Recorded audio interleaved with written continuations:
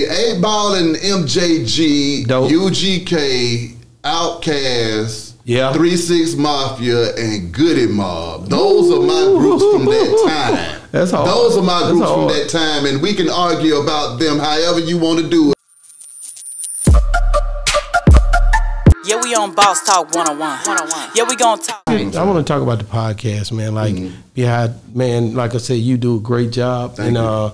I mean, the things that got me in tune with you was Pimpin' Ken, was Bun B, and KLC. Yeah, that's KL, my boy, man. Yeah. Like I rock with them. That's the three trifectas right there. That's right. Get a nigga on over there. You know, I'm ignore this nigga. Then I can't ignore this nigga. All right, huh? Exactly. Let me, just showing you how when you go in. But I just love the fact, and then like I said, Crunchy Black, that nigga cried. The thing I think he did to me.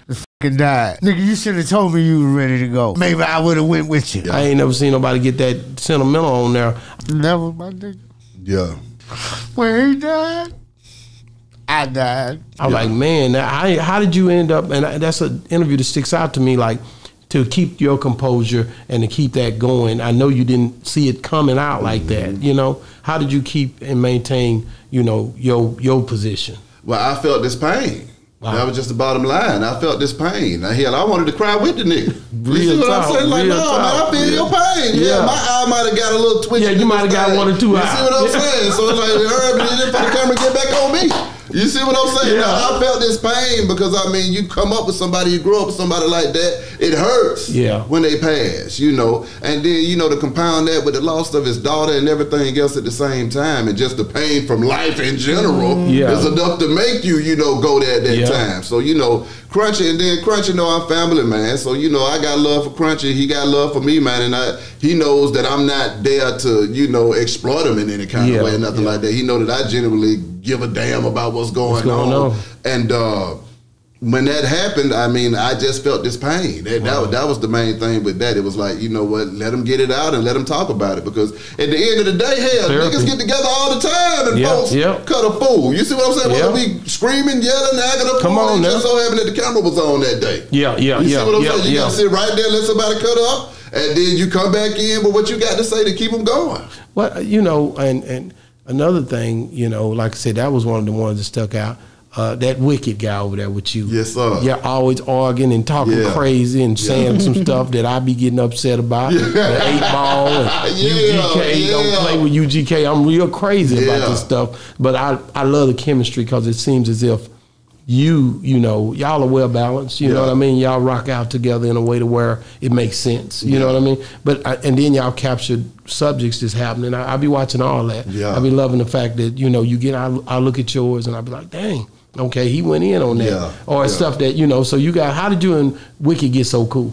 Okay, see, he was one of the artists, so when I was at Hot 107.9, not only was I breaking new artists, but I was also bringing the artists that I grew up listening to the radio station as well. Because how it used to happen at the radio back during that time, it was one of those things to where if you weren't hot, then you had to go to hell. And that's just what it was. You have your 3-4 year run, and then after that, nobody want to hear from your ass again. And that's just how hip hop was going at that time. So for me coming into the game, I saw that and I was like, nah, that ain't gonna work.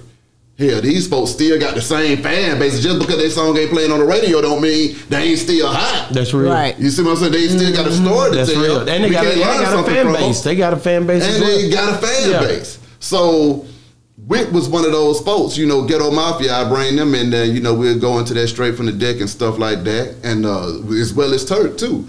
And I seen Turk on there a lot. Yeah. Now, Turk, another one of my podcast partners. So with Wick, he, when it was during COVID, and I was getting ready to get that office, so that's when the game changed from the podcast. And this is when I realized that, okay, if I'm going to make this a business now, I have to make sure that I can always create content. Okay? So you're going to have some podcast partners, okay, that you fucking with on a regular basis that you could talk to and create content with. And you're also going to have some topics to be able to talk about and, you know, argue on the show just to have a damn show going on at the same time, too. So that's when my main concept then became hip-hop debates. So what I wanted to do and bring to the game was that no longer would you have to just sit there and interview somebody to have content. We could talk about the culture and debate the culture, whether it's old, past, present, or future, and we could have, inspiring conversation doing that. So with Wick, we started debating 8Ball and MJG. I know. And UGK. That was one of our first debates. I know, that's a problem. With me, that becomes an issue real fast. And I love 8Ball. I love 8Ball. I don't get it twisted. Oh, yeah. Now, I'm a big, it's going to be hard to get around 8Ball and MJG and them beats and they produce and all that stuff. But there's a difference, you know what I'm saying? I know I'm from Texas. So you from Atlanta, so you can really Memphis, but they, Tony Draper they was in Texas, they was in Houston, you know, so that was a lot of influence. That's all I'm saying. Don't give my guys the edge. The influence is something in itself. I mean, 8Ball and MJG, UGK, Outkast. 3-6 Mafia and Goodie Mobb. Those are my groups from that time. That's hard. Those are my groups from that time, and we can argue about them however you want to do it. But you said now go back. You said 8Ball MJG. And 8Ball and MJG had a problem with Mr. Mike when he was there, but that nigga was serious. I'm just gonna go and tell you right now. You can say that. You can say whatever, but I go get the tapes.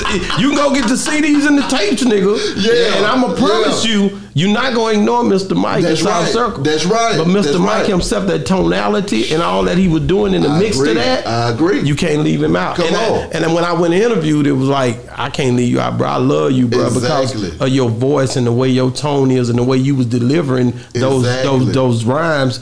Nobody wasn't doing it like him during that time. Believe me, how you gonna be pinnacle in the midst of 8Ball and MJG? I mean, Big Mike. Yeah.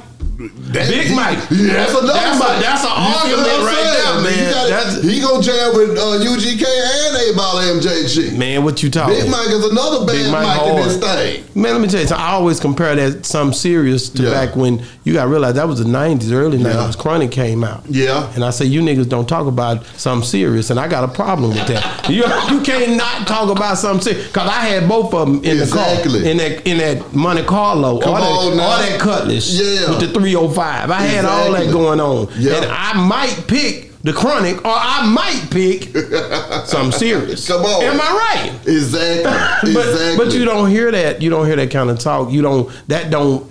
From the East and the West Coast, I don't think they seen it the way we seen it. And I get it, but I gotta be true to myself when it come down to these Southern artists. That's something that I push on this channel. Exactly. Like, I'm not for to be biased. I'm gonna live my truth. My truth is I was here and I'm an older nigga. So I was listening to it, I was consuming it. You know what I'm saying? I know what I was consuming and how I was consuming it. You talk about Mr. Mike, let's go to another one. You got Magic Mike. Stop playing. You know what I'm saying? Come on, that bass, I had 18s in the trunk. So you can't, it's all kind of stuff going on in my car that tell me what to say on this podcast. You know what I'm saying? And you're not gonna come in here and say, I don't care who you is and tell me different. I know because I lived it. You know what I'm saying? So when I hear your show, I really understand that you guys are standing on business when it come down to what you guys truly believed in. And I think that's what we need, bro. Also, it's creating a relevancy in the game. Come on now. So the whole thing is we trying to open up the doors and create a relevancy for OGs to be able to attack the game like they used to, instead of being booted out the game and having to sit on the sidelines and watch the young folks have the time of their life. We said, no. Yeah, we on Boss Talk 101. Yeah, we gonna talk.